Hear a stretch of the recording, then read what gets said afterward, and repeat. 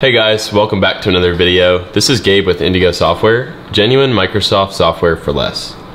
In today's video, we wanted to do a little product review for you guys. We're going to talk specifically about the Intel i9 12900K processor, although this is kind of also applicable to the 13900K as well as the new 14900K, and we'll talk about that a little bit later.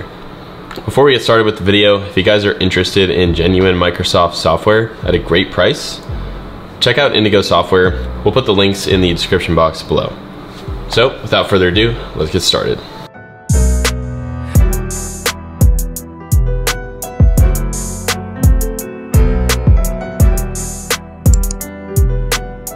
So the reason we're talking about the 12900K is, first of all, it's in this computer right here that we built for the channel, but it's also kind of known to be Intel's truly innovative high-end CPU in a long time. Now on paper, spec-wise, these Intel i9 processors are beating the Apple Silicon chips, but they are also widely regarded as pretty much the best you can get. Now some of the pros are that it has outright benchmark wins across many different runs. The ZR90 platform comes with DDR5 support, and that's depending on the motherboard. It's also priced pretty aggressively compared to AMD, and it has numerous overclocking features. Now some of the cons might be that it requires a new motherboard. It's a relatively high-end cost of adoption for peak performance, and that's pretty much it for the cons. Now Intel has been pretty consistent since this 12th generation release. The new 14900K has a launch price of around $580, and this is also where the 12th generation processor was, although now you can pick up a 12900K for closer to $300. If you're considering between the 12 and the 13 and the 14, we're talking about, small but respectable jumps in performance. And so it's kind of just a situation where you might want to research, what specific needs do you have and kind of go from there.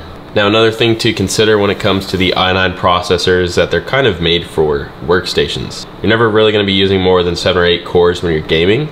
Although I will say the performance in terms of video editing for me with 422, 12-bit raw, ProRes raw footage in 4K has been buttery smooth with literally zero buffering. And so that to me is very impressive and very much worth it. I've also tested XAVC-S, which is another Sony codec, and I've tested that in 4K, 422 10-bit. Again, flawless performance. It's an absolute monster and has no problem with that footage whatsoever. We have this paired with a 4070 Ti, and so far this computer has been able to handle pretty much everything I've thrown at it, between a few very power-hungry games, as well as utilizing several virtual machines through virtualization at once. And so really I have nothing bad to say about the processor. If you're looking for kind of best bang for your buck, the 12900K is great. The i7 13700K, probably a little bit more bang for your buck now that it's released.